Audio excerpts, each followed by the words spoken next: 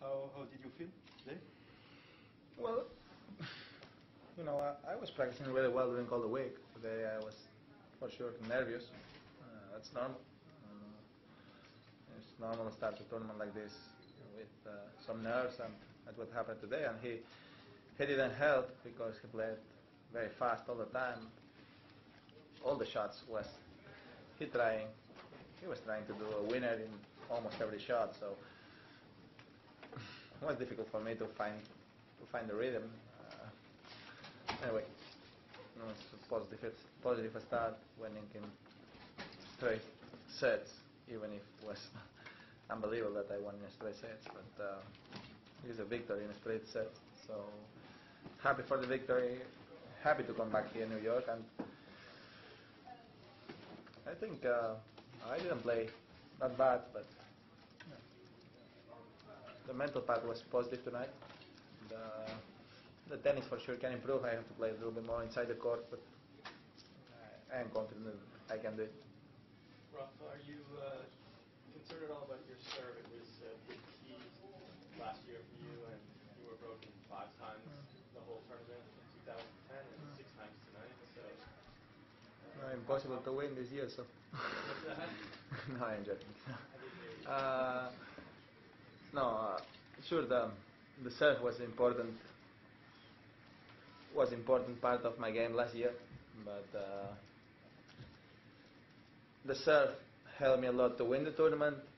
But I won the tournament because I was playing fantastic from the baseline. So my game is from the baseline. I'm never going to be a big,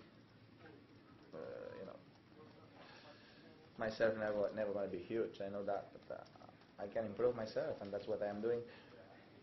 Today I lost my serve 6 times, and in my opinion was not a fault of my serve. Was a fault that he was returning very fast all the time.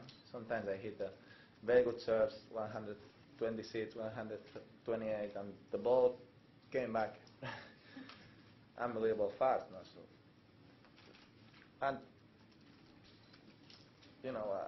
I was enough fast. I was not enough fast to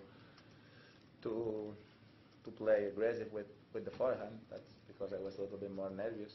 But that's the sport, that's the game, and I lost 6 times the serve. Was not myself the fault. So you're not worried? I cannot be worried today, having 2 days off, winning the first match. If I am worried today, I cannot go to sleep tonight, tomorrow. I'm not worried. I'm happy I'm through. I didn't play a lot this summer. I had a fantastic week of practice here. I was practicing really well, much better than in the previous tournaments. So that's normal to start like this. It's normal to start with doubts, with more nervous. The confidence didn't come like this. You have to find your confidence, and the confidence is spending hours on court, competing better, winning the matches. Today was one of the matches. I'm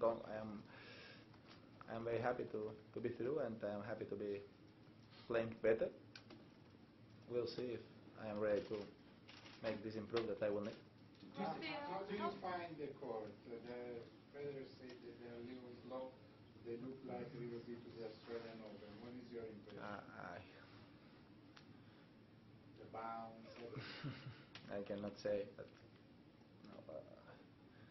I see the court very similar than last year. That's my feeling. But everybody have a different feeling. Even when you arrive to one tournament, for some players the court is very fast. For another players the court is not that fast. It depends how you are playing. It depends what's your feelings, and your feelings are not the same every year. So your opinion about how you see the court depends how you are moving, how you are playing, and my feeling is the same. How are you moving and how are you playing? So? How are you moving and how are you playing then? I already talked about that 10 minutes. I said I had a fantastic week of practice. Today I played with more nerves. Today I played nervous. That's normal thing. I lost few matches this summer, even if I had a fantastic season before, having tough losses in finals. But this summer I didn't play a lot, so the confidence, I said, is not arriving fast, especially if you don't win a lot of matches in the last tournaments. Even if I was practicing very well, for sure that's not enough. Important thing is have a victory like I had tonight. Rafa, you will play against Nicolas Mahut next round. Are you ready to play during 10 hours with Nicolas Mahut? I am not ready to play 10 hours. That's not going to happen, you know. It's only very special situations and in a very special matches between two big serves. I will have. He will break me before. Rafael, how much does it help your confidence that tonight, on the biggest points, you came up with your best shots? I had a few good passing shots in important moments to save set point in the second, and you know, in the match point I had a very good passing shot too. In the break point in the first set, I think backhand down the line I had a good one too. I hit a good shot. I think I hit a good shots, but not enough. No. I think I hit a fantastic shots for a moment, but I didn't hit 6, 7, 8 points straight. Good shots, moving around, hitting forehands. The opponent didn't help me. That's the truth. I didn't play like this. For sure, always when you are finding problems, always the problem is here. It's not the opponent. But for sure, the opponent was playing very fast, and you know the ball never came like this. With touching the ball, always came like this. So it was difficult to try to hit 4 or 5 forehands in a row, especially when you are a little bit nervous. Your movements are a little bit slower, and that's what happened.